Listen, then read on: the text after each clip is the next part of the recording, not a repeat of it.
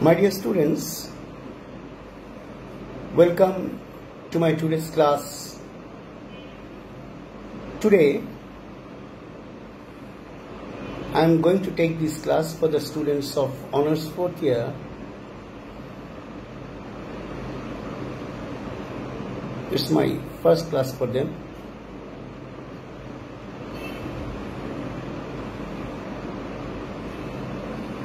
You can recall that I was discussing on the course Modern Drama, and today I like to talk about G.B.Shaw Shaw's You Can Never Tell.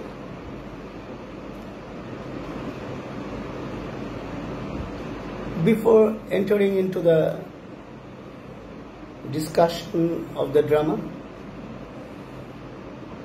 I like to give a short introduction about the dramatist G.B.Shaw, who is treated to be the greatest dramatist after William Shakespeare.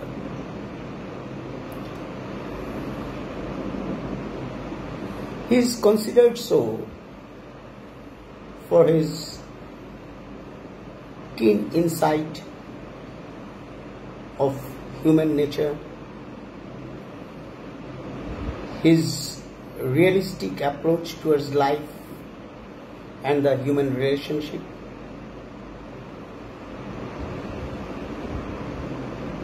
he is tested by the time and thus has duly got his recognition.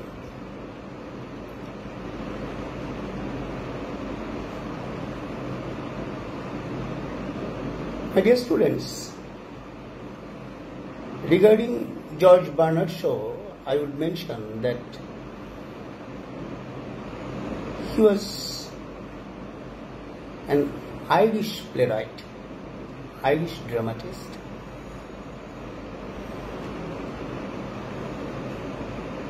He was born in 1856 and died in 1950. So you can realize in his vast life of 94 years, most of the time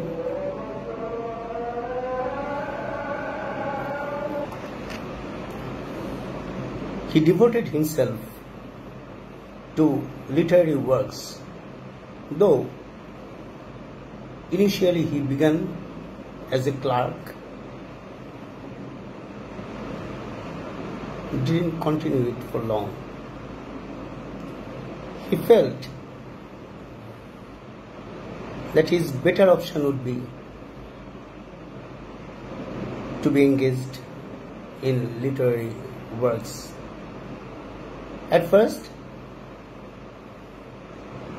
he started criticism of others' works, and later on, once again, he realized that his main intention would be fulfilled if he himself would write of his own in different genres of literature.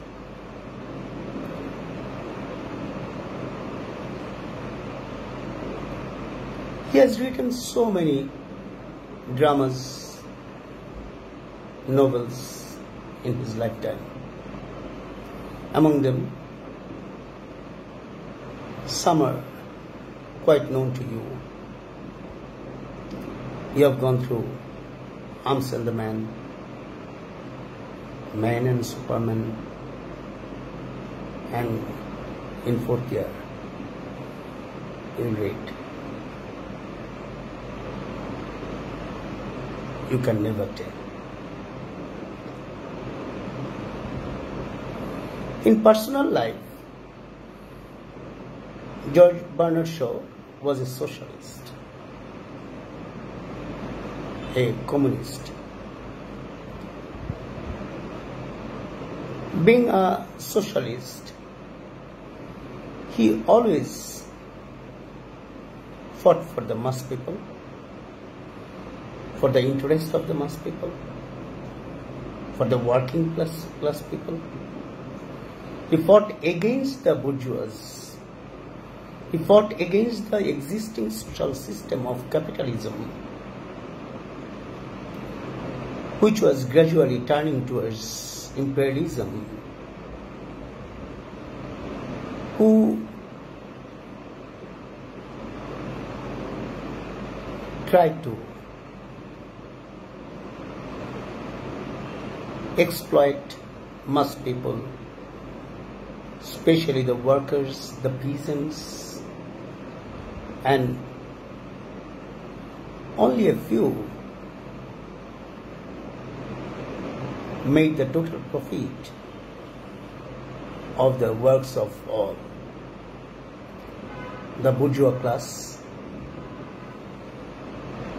And to support this social system, there was a school of thought in literature to justify the activities of capitalism, and in disguise some romantic notions prevailed in the society, romantic notions related to human relationship, person to person relationship,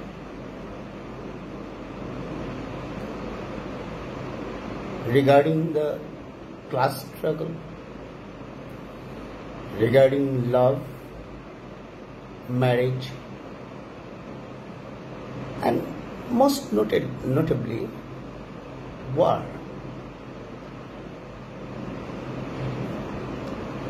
He never supported these common thoughts about love, marriage, or war as the Romantics felt. For that reason, the hero of the common people were anti-heroes in Shaw's dramas or novels. The heroines were actually anti-heroines in Shaw's dramas. And the real hero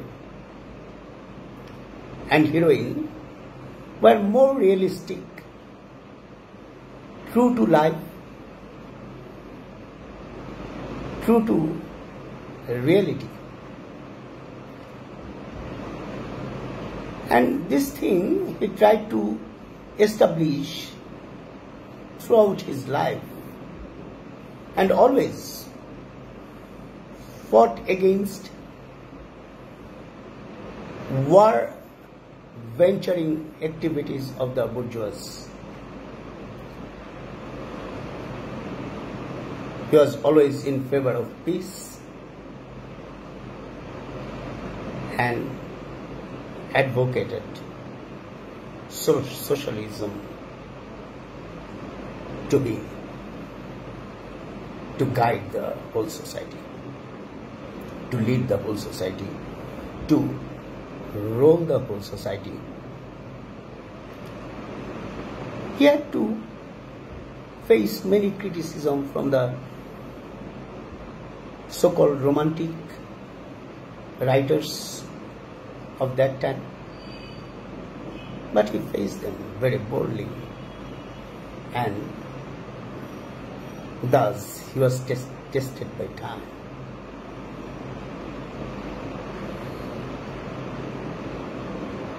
Being tested by time, he achieved very important recognition in literature.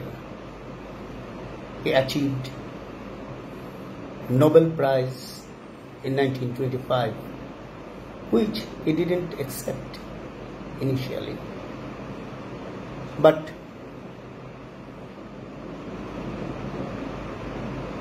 being pressurized by his wife, he had to accept it, but not the money. He was such a personality that he valued these very little, and exceptionally he achieved another honor, and it's a rare one. A Nobel laureate is being honored with Oscar award.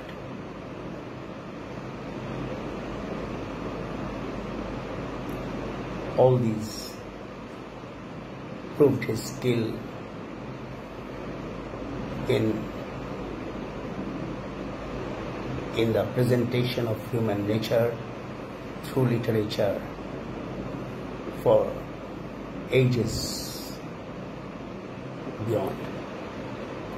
Today, there is no doubt in the whole world that G.B.Shaw is an icon in English literature. So, dear students, I have given a very short description about G.B.Shaw. I think you will also study on him, on his life, on his activities. And you have to do it to understand from depth, to understand his writings from depth, more precisely, more elaborately. If you do so, you'll feel how interesting his writings are.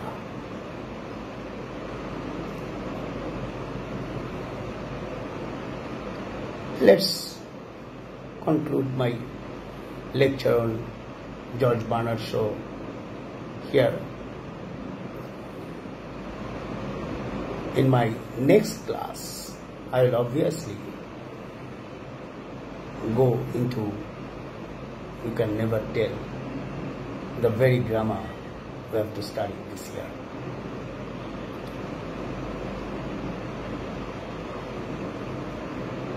I will expect you all to attend my next class with the same passion, with same attention, with same interest. Till then, let us stop my academic lecture here. I know as the whole world is scared about COVID-19 and coronavirus related pandemic, you are also scared. But I would suggest you, don't be scared. Don't lose heart. Stay safe. Stay home. Follow the rules of hygiene. And tell others of your family members, tell others of your acquaintance, your relatives, to maintain the rules of health. Try to develop your immune system to combat coronavirus. It's quite possible. You have seen. It's not that much.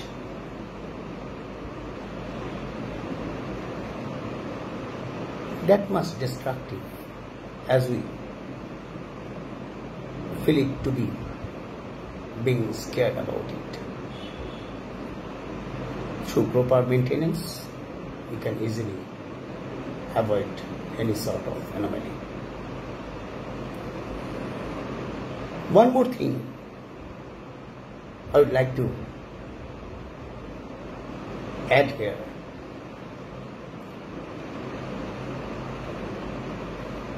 It would be a bit motivational discussion. Dear students, you know, an admission process is going on for the students of first year, intermediate first year, HSC first year. It will go on online. In this situation, you can play a vital role to